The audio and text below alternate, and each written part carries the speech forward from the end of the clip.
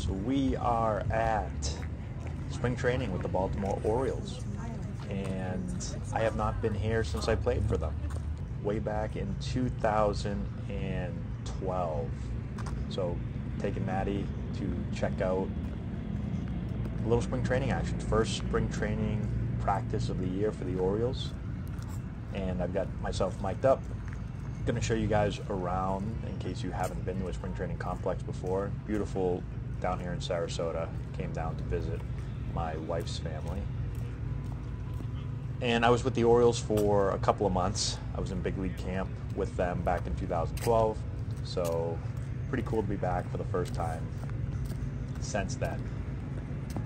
We're going to take you through an entire practice. So this is, like I said, first practice of the year. You can see that's where the games are played right over there. And then these are the practice fields. So we've got one here. There's 4 total fields, and there's a small diamond. There's a clubhouse in there, weight room. And so we're going to go through a day and show you what practice is like, especially first day of spring training. So team's out right now, 10:30, and we are getting ready to start practice. So quick little meeting. We'll probably stretch after this. So now they're stretching. Yeah. Little shuffles. Now we're going to go knee pulls. So typically every day, you know, it's set up pretty much the same exact way as when I was playing before. So we would actually do the same thing on this same field. New coaches, new everything since I played. But this is exactly how we did it. It's a little tough to figure out who's who out there, but I found Jackson Holliday, so I'm just going to follow him around pretty much all day since he is an up-and-coming star and already one of my favorite players. I don't cheer for teams, I just cheer for players. Orioles have a ton of good ones. All right, so now after stretch, players have broken off by position. So now we have the infielders over here playing catch. So again, I'm stalking Holliday. So he's playing catch here. We've got outfielders on one field, infielders on one field, pitchers on one field, catchers on one field. So we've divided up by position. You can see Jackson's the third, or I guess actually fourth. He just threw the ball right there. He's looking a lot bigger. That's one thing actually with all of these players. You don't realize how big they are. They're big. And Jackson, I knew he was a big kid, but he looks like he's gotten even bigger and stronger. This is my first time seeing him in person. If you look down here now, everyone's already thrown. Now the catchers are down here working on bunts.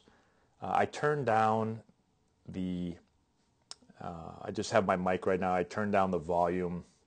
There's a lot of music playing, so turn that down. See, the outfielders are over here.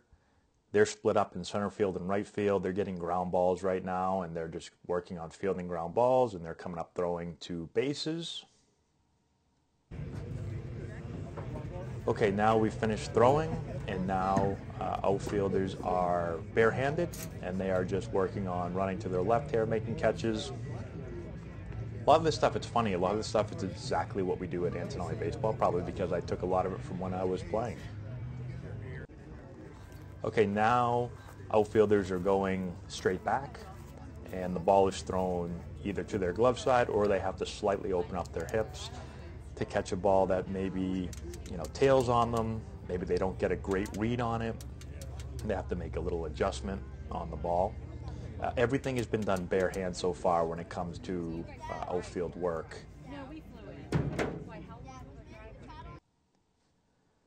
Now we have catchers off in the distance. They have a hack attack machine, and they are working on pop-ups. So we've been watching this for a little bit. So far, one ball has been dropped. Other than that, it's been pretty good. One guy, I can't tell who it is. One guy's struggling a little bit. Caught a couple balls like Willie Mays Hayes.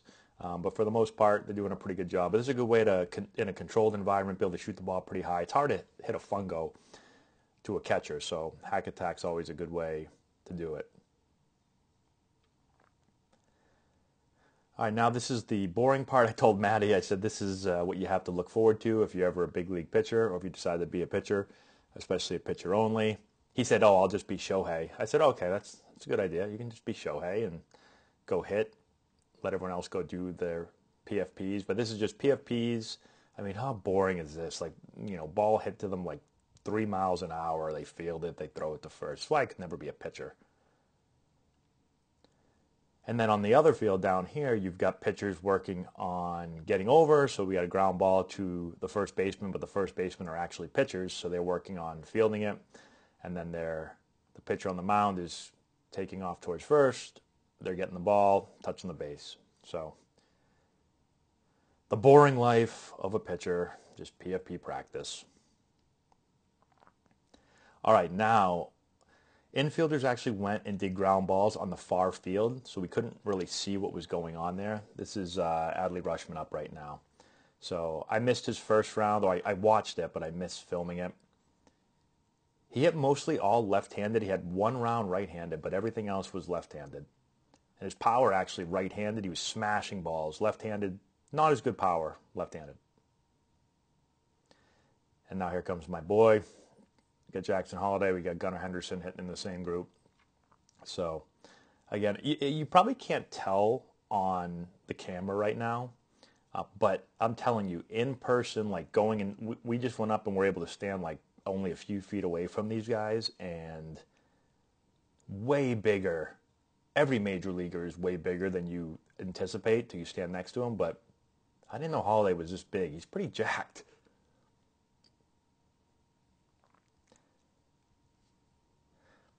All right, so now Jackson's getting ready to hit. I just wanted to just film him here for a second. Just what his routine is. Now, I think Gunnar Henderson's up right now. So every round starts off with a bunt.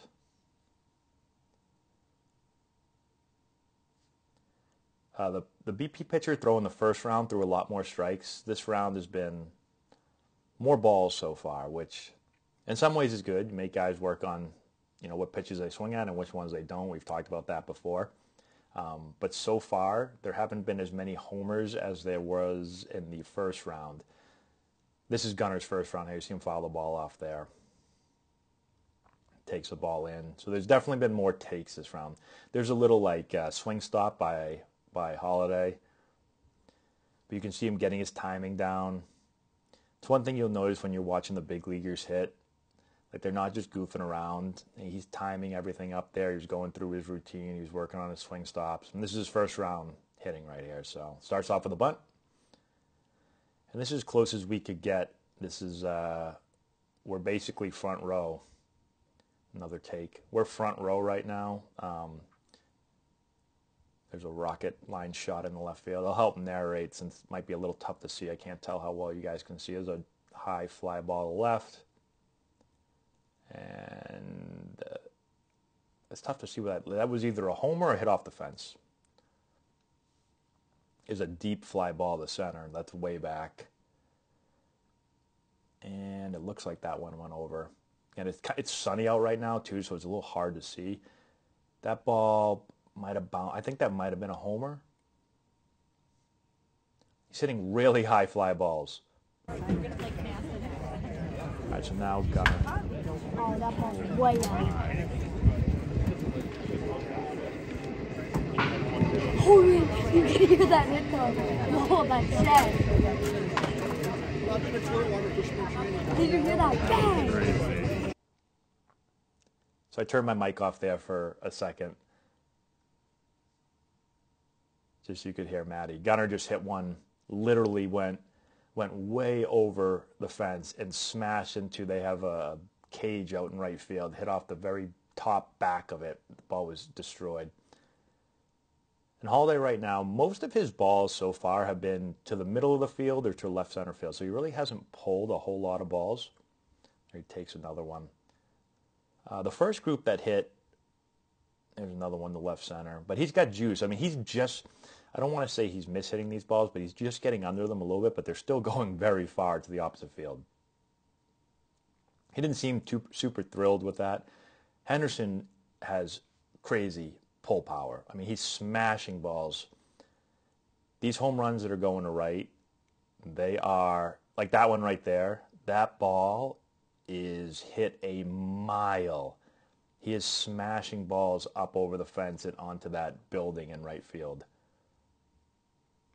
He's got I mean, it's crazy power. There's another ball. It's smashed.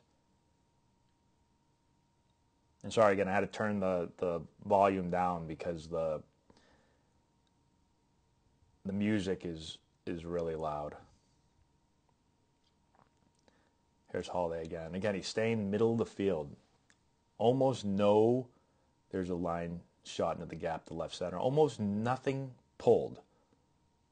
Another ball left center. And he's lofting some of these balls for homers to left center, homers to center. He didn't get pitched a ton in, but he also seems to take the in ball. There's a line shot to left field. He takes the in ball and will still hit it to left field. So this is the last round right here. There's a super high fly ball to center field. He hits them a mile. He's probably hitting them higher than any player out here. Another rocket to center. Stuck to them through thick and thin. Oh, that's awesome. I think first year we had Troy Aikman, we went 1 in 15. So. Yeah, they do good every year in the regular season and then blow it in the playoffs. I know, you're right, exactly. It's frustrating as hell. It was my brother-in-law, he's a